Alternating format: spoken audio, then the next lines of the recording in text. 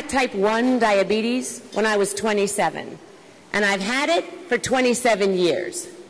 Okay, I'll save you the strain. If you're doing the math, I'm 54. But wait a minute. This is the beginning of the group participation. You're supposed to say, no way. So I think we should try this again. I'm 54. No way. Wait, this is a big room. I'm 54. No way. Oh, I love you. Hi, I thought the presentation by Maggie was absolutely outstanding and very inspiring. And I know when we first find out about diabetes, we want to ignore it. Okay, maybe we want to ignore it all the time, but particularly in the beginning, we might want to ignore it. Maybe you feel like my mom felt when she got type 2. Oy, another doctor, another pill, another prescription I need to fill, another season, another reason for making co-pays. And you know, it's so great to learn from each other, and sometimes we think, well, we know everything, but there's always something else to learn, right, in life?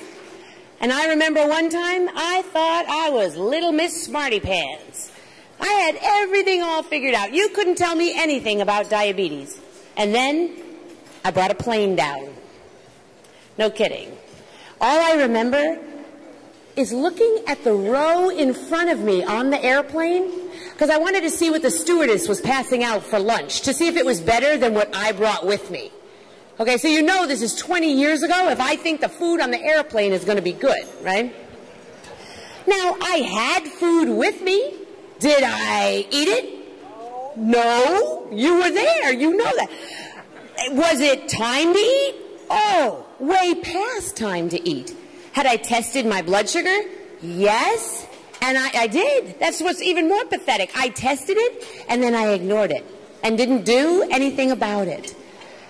And then the next thing I remember, I'm waking up. I come to, and the stewardess is snuggling with my 3-month-old 2 rows back. And then I realize we're on the ground. That's not good.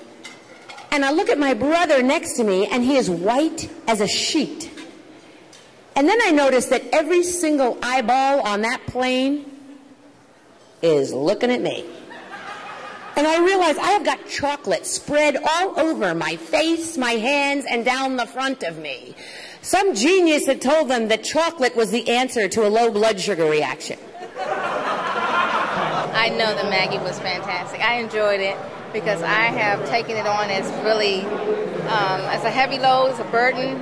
I was diagnosed in November, and you made me feel, you lifted like a weight, you know, because you're carefree about, not carefree where you don't care, but that it doesn't have to be so heavy-hearted about it. So I like that, and I know that a lot of people other enjoyed that. You made us laugh, and you know, you just lifted our spirits, and that's what we need. And they keep a log. And let me tell you, there's a lot of stuff on here. I think they have the number of arguments they might have had that day to see if that raised their sugar up. I'm not sure. But they track all kinds of information. Thank you. That's awesome. That's wonderful. And, you know, that's the kind of information we want to bring to our doctor's office, right? You know, my brother wanted to kill me when he found out that any of the sugared juice or sugared soda on that beverage cart could have brought me out like a lot faster. But I hadn't told him how to help me if I needed it. So I left him helpless. So I learned the hard way. We definitely don't want to ignore the basics of diabetes. Or we don't want to get too busy that we just can't deal with it. Because if we do, we could end up in Oklahoma instead of New York City. I scared my daughter. I frightened myself. I've got ex-boyfriends who could tell such embarrassing stories. But I kept on searching, 'cause I knew there had to be a better way. There had to be a better way. And I know for me, that better way is an insulin pump.